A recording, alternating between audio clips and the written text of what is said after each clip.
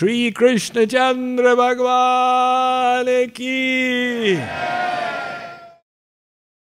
Before we begin, please take a moment to see that your mobile phones are in the flight mode, because we shall be cruising at 30,000 feet altitude.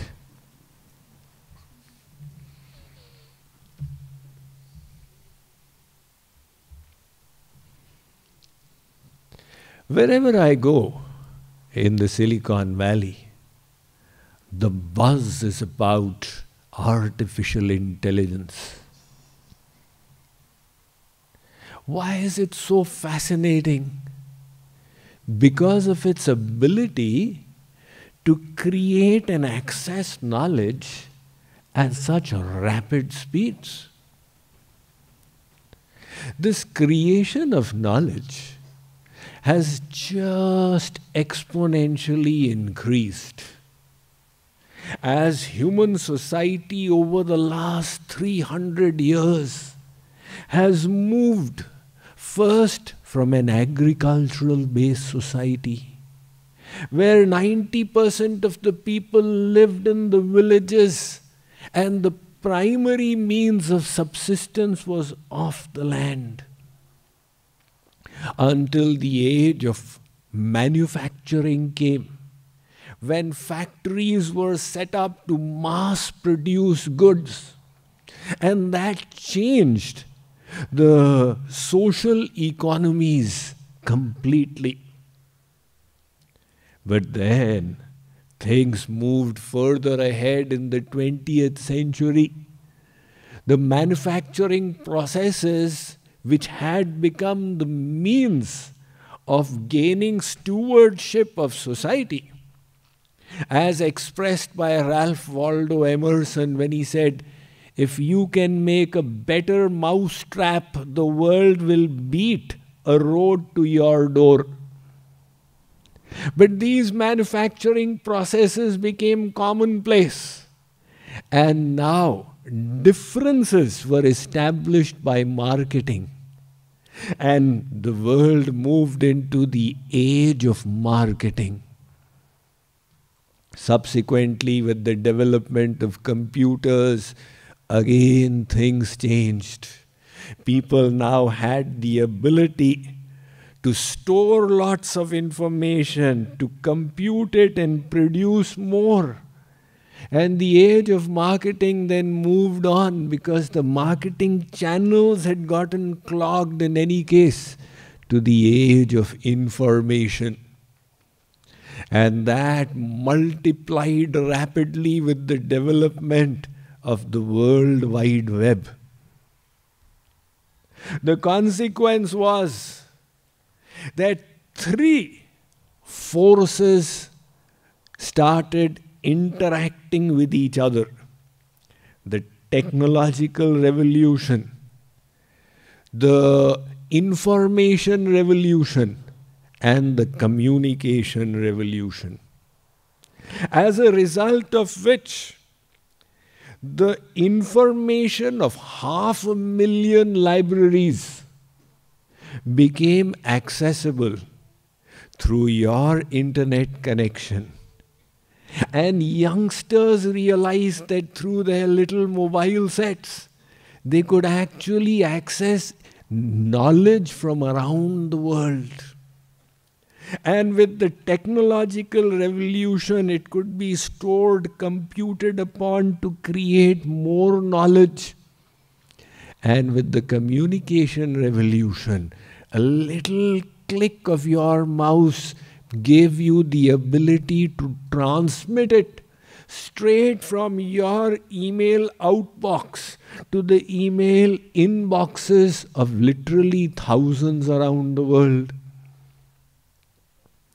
And with social media, that multiplied to millions.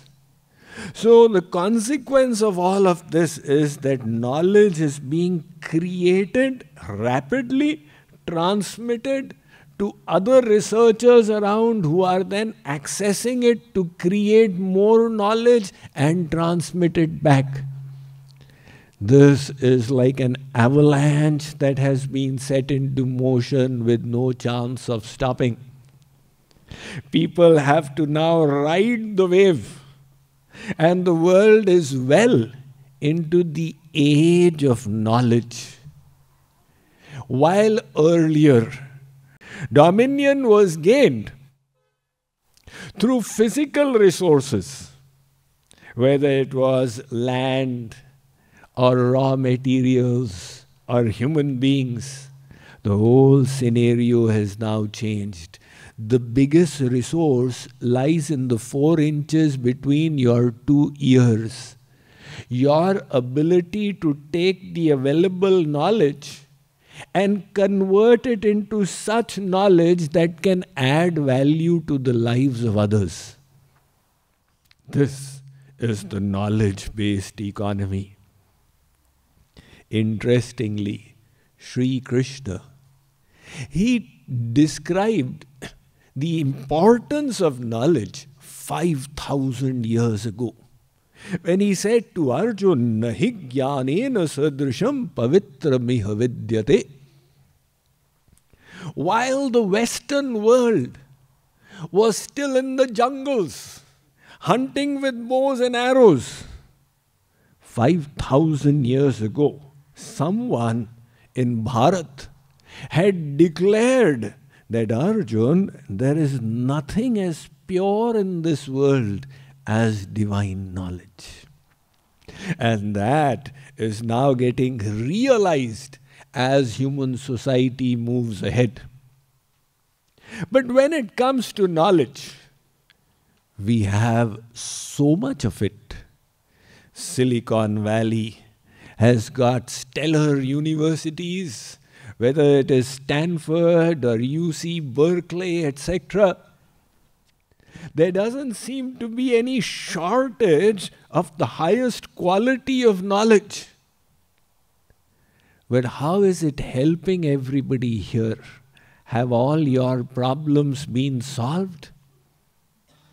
Doesn't seem like the people in Silicon Valley are any happier than the poor people in the villages of India. I go there and they say, Are Babaji, I am so blessed.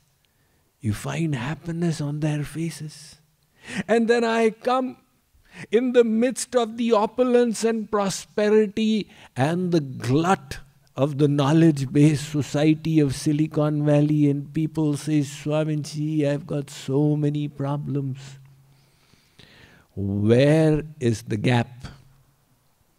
The problem is, we are enhancing material knowledge, which is providing us information about the external world, its laws, its energies, its phenomena, and how to harness this external for our comfort and luxury. But the mind within is not taken care of. And that mind, to address its issues, we need another kind of knowledge, which is spiritual knowledge. Albert Einstein, I believe we can accord him the status of one of the greatest scientists in history. He realized the limitations of material science when he said science has succeeded in denaturing the plutonium atom, but it cannot denature the evils in man's hearts. This evil within, we don't have the technology to denature it. Even though we do have the technology to denature the plutonium atom and manifest nuclear energy. So, to cleanse our hearts, to address the issues of our inner world, we need another kind of knowledge, which is spiritual knowledge. Very often in the Western world, these two are antagonistic and contradictory to each other. Do you believe in science or do you believe in religion? The Vedas hold a different perspective. They say, Dve vidye veditavye parachaiva paracha. There are two branches of vidyas or science. One is material science and the other is spiritual science. So the Vedas don't say if you believe this, you have to reject the other. They say you can well accept both of these in your value system and in your life. Material science will enable you to utilize the external world for your needs and comforts. Spiritual science will help you enrich your inner world, develop virtues, and manifest the inner divinity of your soul. So, material knowledge is a plenty. Spiritual knowledge is what we have gathered here to discuss. When it comes to spiritual knowledge, there are certain limitations of the materialistic process. The Vedas point out, how will you get material knowledge? Through research, in your laboratories, through experiments and observations? They say no. These processes have four inherent defects. The first is Brahm. The second is Pramad. The third is Karana Patav. And the fourth is Vipralipsa. What is that? Brahm is illusion. There's a tendency to be deluded. Like, for example, you see water on the hot road ahead. It's not there. But a mirage is created as an illusion. Likewise, there are so many illusions in this world. Everybody is thinking, if only I can become a Bollywood, Hollywood star, how happy I will be. The Vedas say, look, all of these illusions, you have a tendency to be ensnared by them. This is the first defect in receiving spiritual knowledge by experience. And the second is pramad, the tendency to make mistakes. Now this happens all the time. The first time NASA sent a vehicle towards Mars, Mars was left one place and the vehicle went far off. And the scientists, they went back to their calculation boards, and the head, George Muller, he discovered a minus sign had been left out in one place. All the scientists were humbled. A mistake had been made. This is pramad. And the third is karana patav. Karana patav is the limitations of our own senses. When we rely on what our senses are telling us, we will think that the skin is smooth, while factually it is not. A microscope will reveal that it is far from smooth. So this is the limitation of our senses, which the Vedas say karana patav, and the fourth is vipralipsa. Vipralipsa is the tendency to cheat. So every once in a while, a scientist makes a declaration. Not because they discovered something new, but because it would win them name and fame. So this is the vipralipsa, the cheating propensity. And the Vedas say, look, the knowledge which you wish to access, if it has even one defect, it becomes unreliable. You want to base your life on knowledge that is completely free from blemish. Such knowledge will require the descending process. You reach a perfect source, and from that source, if you can receive the knowledge on day one, you will have access to blemish-less wisdom. Fortunately for us, in our culture, such wisdom is profusely available for anybody willing to have faith. The Vedas are such descending knowledge. They are called apaurushaya. Apaurushaya means no human being created them. They are directly the knowledge, the jnana shakti of God. And they were passed down through the ear by the oral tradition, so they became known as Shruti. And 5,000 years ago, Ved Vyas, he realized that the people of Kali Yuga will not be Shruti Dhari. They will not have the ability to hear and remember. In fact, people forget so fast. Within a minute, they have forgotten. You cross the security at the airport and you forget your mobile there, and people are announcing a blue mobile has been left. Realizing that the ATMs, when you put in your credit card, before dispensing you the money, they say, pull your credit card out, because they know that some people will forget that they put the credit card in. Within 1 minute, they'll have forgotten.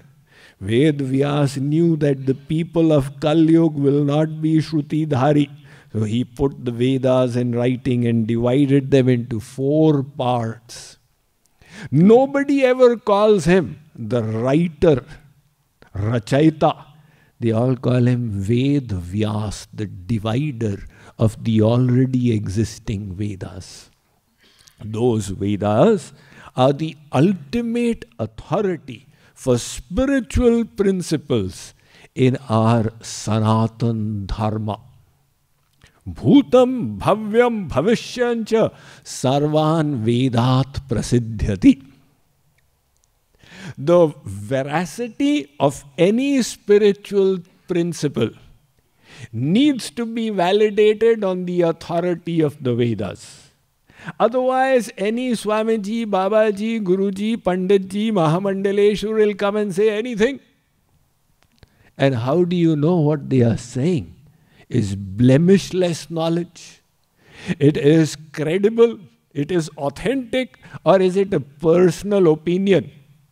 So that is why Vedas are kept. If it matches with the Vedas, it can then be accepted. These Vedas, their knowledge is very esoteric. The Upanishads are a section of the Vedas. And scholars and philosophers around the Western world, when they got access to it from the 18th century onwards, they all unanimously acclaimed it. Schopenhauer, when he read the Upanishads, he put them on his head and started dancing and said, there is no philosophy in the world as elevating as that of the Upanishads. It has been the solace of my life and it shall be the solace of my death. And then Max Muller, he was commissioned by the East India Company to write commentaries on the Vedic scriptures and deliberately distort them to break people's faith. But his study, in fact, transformed him. And after 40 years of writing commentaries, he also writes, if these words of Schopenhauer require any confirmation, I shall gladly give it as the result of my lifelong study. And Henry David Thoreau, the philosopher from New England in the Northeast America, he said, I daily bathe my intellect in the timeless wisdom of the Gita, it is as if an empire speaks to me. So that is the way Western philosophers have praised these scriptures. The irony is that people from Bharat have forgotten its glory. Nevertheless, these Upanishads are our reference source for divine wisdom. But because they are so complex, they have been elaborated in a plethora of other scriptures, including the two Itihas, Ramayana and Mahabharata, 18 Puranas, like the Bhagavad Puran, Vishnu Puran, Skand Puran, Ling Puran, Surya Puran, Agni Puran, Padma Puran, Markandeya Puran, Brahma Puran, Brahma Vaivartak Puran, Agni Puran, Surya Puran, etc. The Shad Darshan, the 6 scriptures written by 6 sages. Maharshi Jaimini, he wrote the Mimamsa Darshan. Maharshi Vedvyas wrote the Vedanta Darshan. Maharshi Gautam, he wrote the Nyaya Darshan. Maharshi Kanad wrote the Vaisheshik Darshan. Maharshi Kapil wrote the Sankhya Darshan. And Maharshi Patanjali wrote the Yoga Darshan. Then we have the 100 Smritis. And beyond that, we have thousands of Nibans. This entire parampara is called Nigam. Likewise, we also have the Agam scriptures. You hear of Nigam and Agam. This form the body of Vedic scriptures, which is like a vast ocean. If anybody wishes to understand what is the way to spiritual perfection, what is the spiritual perfection, what is the methodology to reach it, and you wish to understand through all these scriptures, it will take you 500 years. Now another problem with Kali Yuga is that we don't have such long lives. Within 100 years, Ram Nam Satya Hai happens. So that is why Acharyas determined 3 gateways to understand that Vedic wisdom. These became the Prasthantrai, 3 entry points to Vedic knowledge. And all the great Acharyas wrote commentaries on it. Shankaracharya, Madhvacharya, Ramanujacharya, Nimbarkacharya, Vallabhacharya. So the Prasthantrai, one is the Upanishads. The Ekadash Upanishad, Shankaracharya wrote commentaries on them. The second is the Brahma Sutra. And the third is the Bhagavad Gita. Through these, you can go deeper into the Vedic philosophy. Even in these, our modern Kali Yugi brain finds it difficult to comprehend the Upanishads. Nevertheless, to some extent we do. People ask me, Swamiji, why are Indians so expert in IT? They are not like best in the world when it comes to communication, social skills, etc. But in matters of IT, people realize that Indians seem to have this innate ability. I tell them, look, for thousands of years, they have been grappling with the abstract concepts of the Upanishads. So the virtual IT space does not seem alien to them. They can easily handle it. Nevertheless, the Upanishads are difficult, and the Brahma Sutra or the Vedanta Darshan is even more difficult. All the Acharyas did write their commentaries, but for a common person, it's not easy to comprehend. And that then makes Bhagavad Gita the indispensable source of Vedic knowledge. Bhagavad Gita is not the part of the Vedas. It is a part of Mahabharata. And it has got only 700 verses, while the Ashtadash Puran have got 400,000 verses. But, firstly, it is directly the word of God. Sri Krishna has spoken. And that is why it is descending knowledge of the highest quality. So it is respected as the fifth Veda. It is respected at the level of the Upanishads themselves. It is called Gita-Upanishad. That is why the Gita Mahatmya says, Sarvopanishado Gavo Dogdha Gopalanandana. The Upanishads are like the cow. And Gopal Nandan Sri Krishna, the milkman, he is milking the Upanishads and bestowing that Amrit-like, nectar-like knowledge to Arjuna. So, astonishingly, 5,000 years have gone by. And philosopher after philosopher has studied that and find that the depth of this is unfathomable. You just get layer after layer of understanding. So every year hundreds of books are printed referencing the Bhagavad Gita. Somebody comes out with a book, Stress Management from the Bhagavad Gita. Somebody else comes out with leadership lessons from the Bhagavad Gita. It goes on and on and on.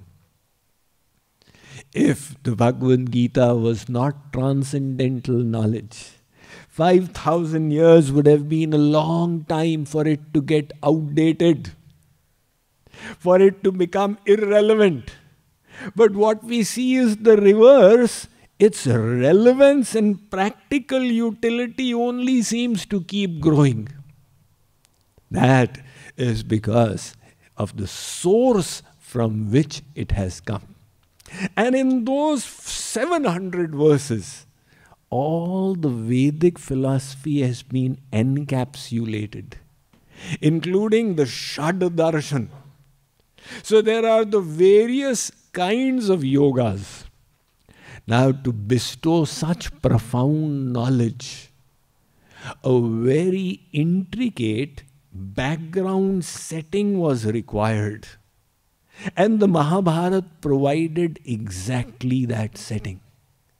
It was a war between two warring cousins who were so dominant in the Bharatvarsh of that time that all the kings of the land were obliged to align with one or the other side.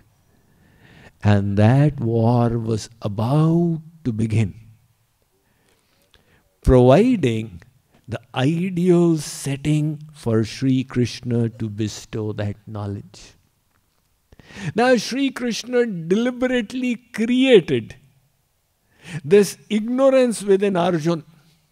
He was fully determined to fight, and he had gone to Dwarka to take Sri Krishna's help. You have heard of the episode that Sri Krishna was in Dwarka before the war when Arjuna and Duryodhan both came to canvass his support. And Sri Krishna, knowing it all, because he is residing in the hearts of both Arjuna and Duryodhan, he pretended to be asleep when they came. Arjuna, in his humbleness, he came and sat down at the feet of Sri Krishna. Duryodhan arrived at the same time, but in his arrogance, he sat by Sri Krishna's head. And finally, when Sri Krishna opened his eyes, he saw, "Are Arjun, you are here?" Duryodhan said, "I am also here." "Oh, welcome, welcome, welcome." So they expressed what the matter was, and Sri Krishna said, "Look, you are both my cousins, and samoham sarva bhuteshu.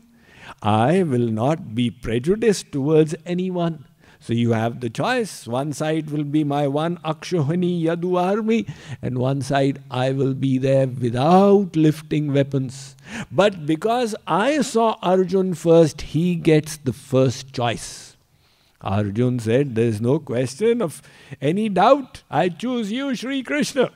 So Arjun was determined and he was in full knowledge. However, when the war was about to start, he fell into confusion. Oh my God, Sri Krishna, how can I fight this war? Sri Krishna said, why? All my venerable elders, so in the war they will get killed. So their wives will become widows. So there will be unwanted progeny. So the consequence will be I will get sin and I will go to hell. Now this is the confusion that Arjun presents before Sri Krishna. We can, if we ponder a little, ask Arjun that did you not know before this point in time who is going to fight from the other side? No, I knew very well. Did you not know that in the war you will be killing them? I knew that also. Did you not know that if they die, their wives will become widows? That also I knew. Then why did you not say no to the war earlier on? This is like somebody, a witness from our side, goes into the court, stands in the witness box and changes sides. But the point was, it was orchestrated by Sri Krishna as the perfect setting. Now there's this huge dilemma. One is a moral dilemma. Deeper is an ethical dilemma. And Arjun is facing an ethical dilemma. Its moral dilemmas are easy to resolve. Protect women, protect the elders. Ethical dilemmas require deep philosophical thought. And Arjun has presented his doubts, his confusion to Sri Krishna. This becomes the setting of the Bhagavad Gita. Sri Krishna utilized that occasion, creating a window out of it, to not only resolve Arjun's doubts, but also through the window show Arjun the entire gamut of the absolute truth. So the Bhagavad Gita takes us on a Digdarshan, revealing to us Brahma Vidya, knowledge of the supreme divine reality. And Sri Krishna does not stop at that. He goes further to give us methodologies for implementing this knowledge in our lives. And that is why Bhagavad Gita is alongside with being called Brahma Vidya, it is also called Yoga Shastra. Brahma Vidya and Yoga Shastra. It is helping us know the absolute truth and practice the yoga processes for attaining the absolute truth for ourselves. Such an amazing scripture is the Gita. It has got 18 chapters in it. Each chapter is titled interestingly by Vedavyas as Yoga. Now you will say, how does Vedavyas come into the picture? The reason is that while Arjun and Sri Krishna were in conversation on the battleground of Kurukshetra, Sanjay was the minister of Dhritarashtra, who had the ability for clairvoyance and he could see what was happening from afar. So what was being discussed, he was relating to the blind king Dhritarashtra. And Sanjay was a disciple of Vedavyas. The powers he possessed had come from his guru. And his guru was well equipped to be aware of the conversation for himself. And that is why Veda Vyas wrote it down.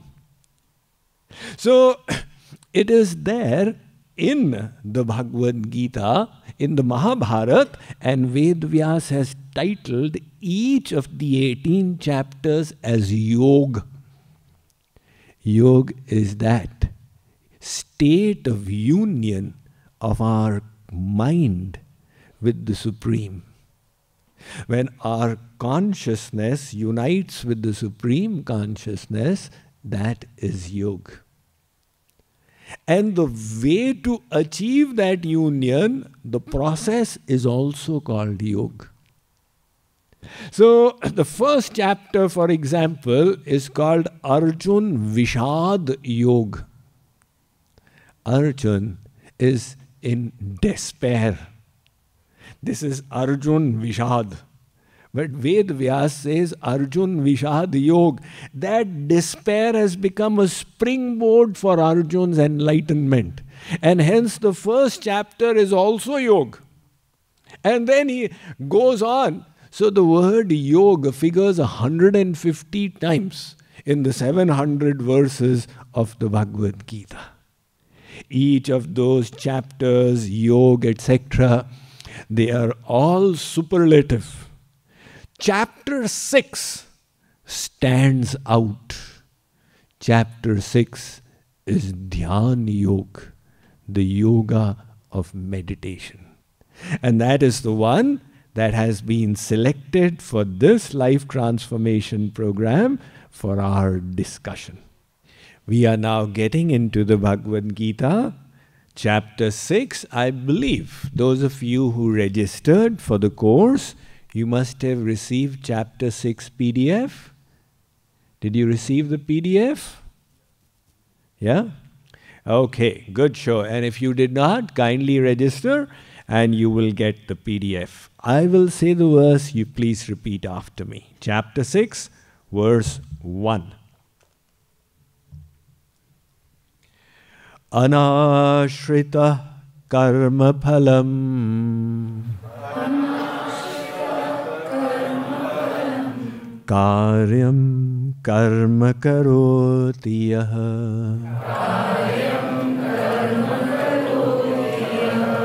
sa sannyasi cha yogi cha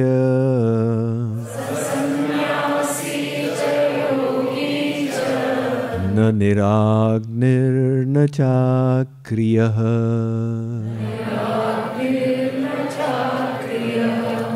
Translation: the Supreme Lord said, "He who undertakes action without attachment to the fruit is both a sannyasi, renunciant, and a yogi, not he who has merely renounced the sacrificial fire or given up all activity."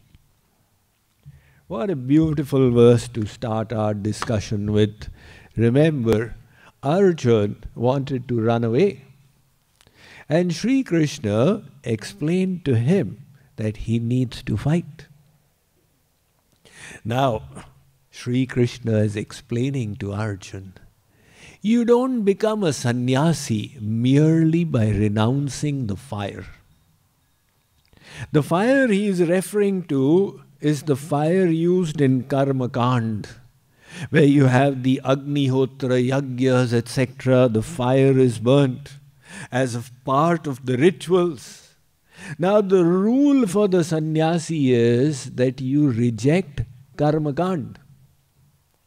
Somebody in the renounced order of life, sannyasi, goes to the extent of rejecting even the janevu, the sacred thread, nothing further to do with Karma Kand. So Shankaracharya emphasized, you must renounce the fire. But Sri Krishna preceded Shankaracharya. He is not contradicting, but he's saying, that is an external thing, whether you have renounced the fire or not. The real thing is, have you become detached from inside?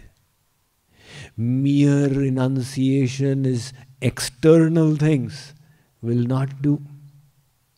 You can go and sit in the Himalayas in a cave. If your mind is attached, you will still be thinking of all the travails of Silicon Valley. On the other hand, if you have freed your mind from attachment, you can be a yogi and a sannyasi while living right here. One lady, widow, went to Ramakrishna Paramahans and said, I wish to live in Vrindavan, sacred land of Sri Krishna.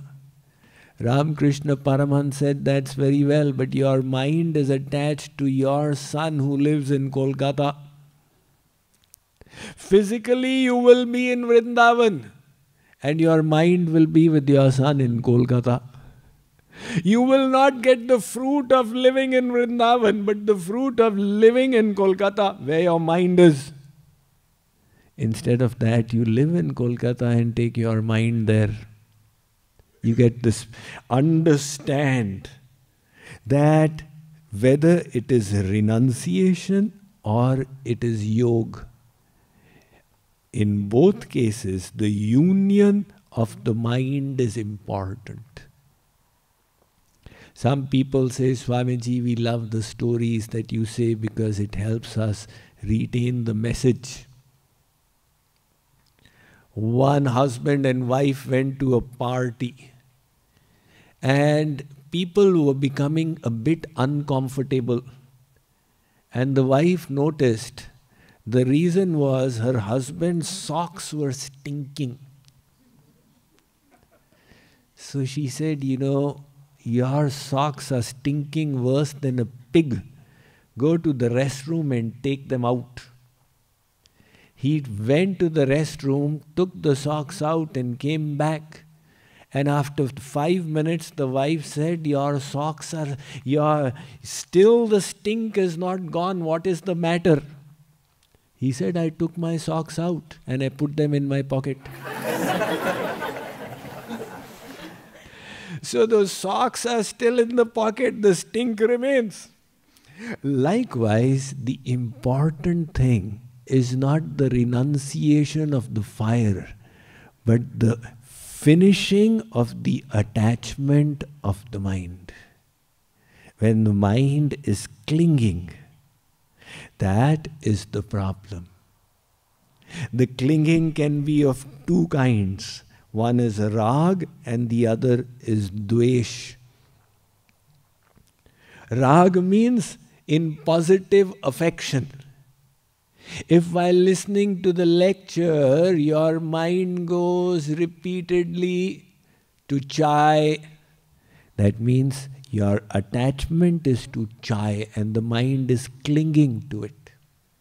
Someone asked me, Swamiji, why is it that in America in the office everybody talks about their dog? I said, because the mind is attached to the dog. So wherever the mind is clinging, that is the phenomenon of rag. But even more difficult to give up than rag is dvesh. Negative attachment, bitterness, resentment, hatred. This person did bad to me, so terrible. The Vedas categorize rag and dvesh into one category. And they say both of them together form rag. So rag means rag plus dvesh. And vairagya means vigata rag, free from rag, free from attachment and hatred. Both of these will need to be given up. The person who has done that, Sri Krishna says, that person, sa sannyasi cha yogi cha. Arjun, that person may be wearing suit and pant, but will qualify both as a sannyasi and as a yogi. Let's go to the next verse. 6.2. Yam sanyasamiti prahur. Yogam tam vidhi pandava.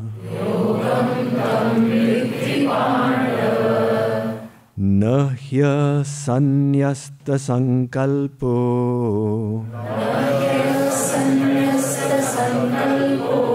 Yogi bhavati kaschana.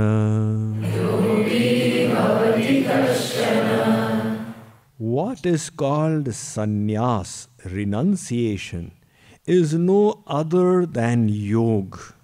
For none can become a yogi without renouncing worldly desires. Now, in spirituality, there are two things.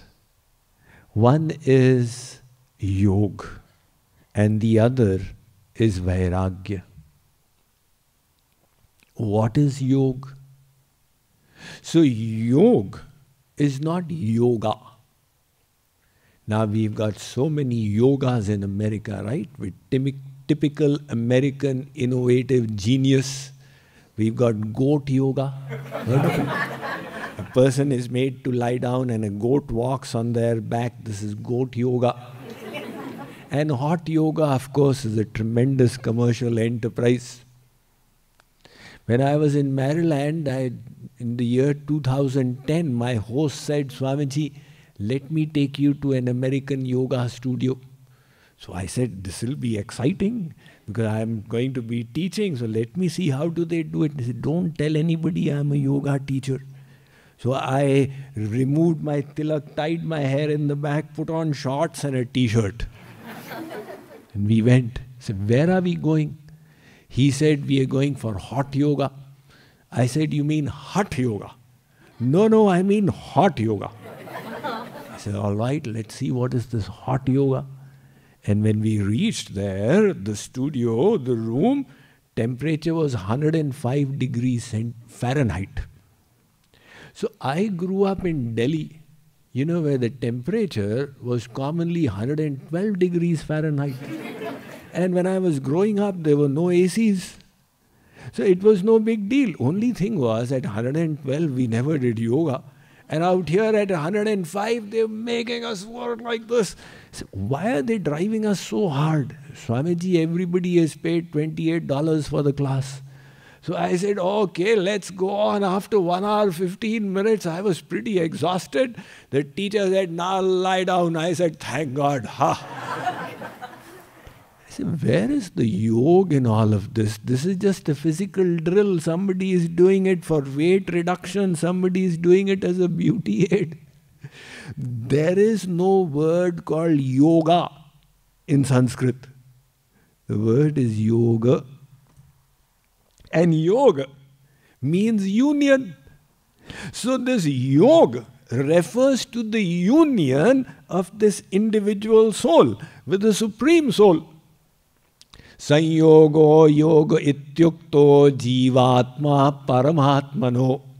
The Garud Puran says, Sanyogo yoga ityukto. In Ayurveda, when you combine two medicines, that is called yoga, the linking. So that linking will not be by shaking hands with God. It will be by attaching our mind to Him, which will take our consciousness to Him. Now the only way you can take your mind to God is by detaching it from the world. If the mind is attached to the world, how will you take it to God? There is one mind. It will either be attached here or there. Some people say, Swamiji, man Bhagavad mein nahi lagta. My mind doesn't stay in God. So I say, where does it stay? Does it stay in the world? No, it doesn't stay in the world also. And it doesn't stay in God also. Really? Then does it hang pending in between somewhere? Ari Baba, this mind is such, it will definitely be attached here or there. It cannot be in a state of animated suspension. Kabira manuwa ek hai, bhave jahan lagaya, bhave hari ki bhakti kar, bhave vishaya kamaya. So if the mind is not staying in God, the only reason is it is attached to the world. Either rag or dvesh. There can be no other reason. It's possible that attachment is subtle. You are not able to, with your self-awareness, detect what is this attachment that is sabotaging my Bhagavad Chintan. But that is what is coming in the way. And if you wish to progress in spirituality and actually become a yogi, you will have to detach the mind. If God had given us 2-3 minds, we could have attached one here, one there. It would not be a problem.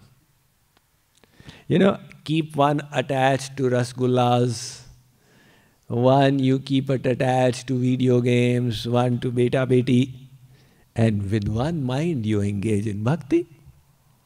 But God was smart. He knew that if He gives us multiple minds, like He gave us multiple fingers, 2 eyes, if He had given us multiple minds, we would not have done Mam Ekam Sharanam Vraj. Complete surrender. That is why, as the gopis said to Uddhav, Udho manana bhaye 10-20, ekahu to so gayo sham sang, ko avaradhe is Udho ji manana bhaye 10-20. Uddhav ji, we don't have 10-20 minds. We have only one mind.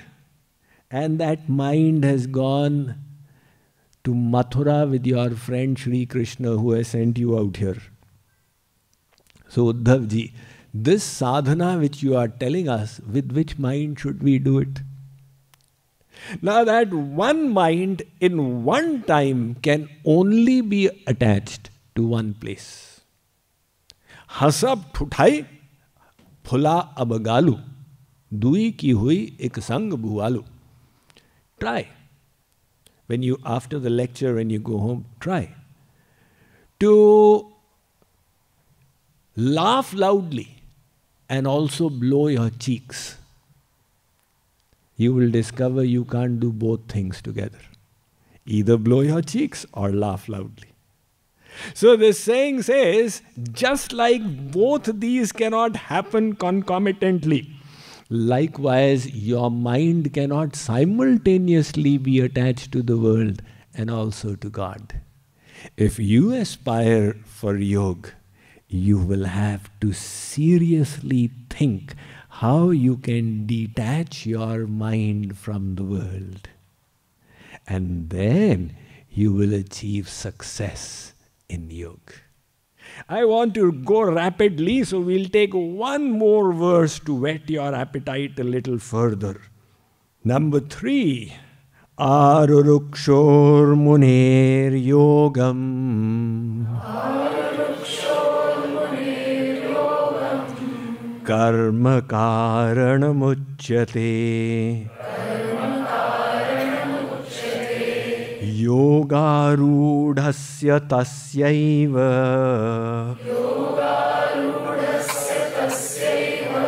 Shama karanamuchyate.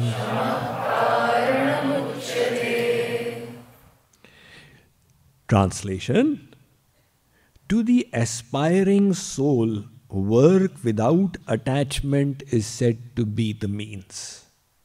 To the sage who is already elevated in yoga, cessation of material activities is said to be the means. Now this is a very deep verse. If you want to understand it, I will require your undivided attention. Sri Krishna is telling Arjuna to work. And why did he tell Arjun? When Arjun realized that my goal is not material, as Sri Krishna explained, then Arjun said, then why fight all this war? That it doesn't make sense. Let me go into the jungle, take sannyas, Sri Krishna. I will also go into the jungle and practice sadhana there. Sri Krishna said, Arjun, listen, you are driven by your nature. By nature, you are a warrior, an administrator, a leader of men. That is your intrinsic propensity. Now you say, okay, I will take sannyas. You will go into the jungle. There also you will do the same thing.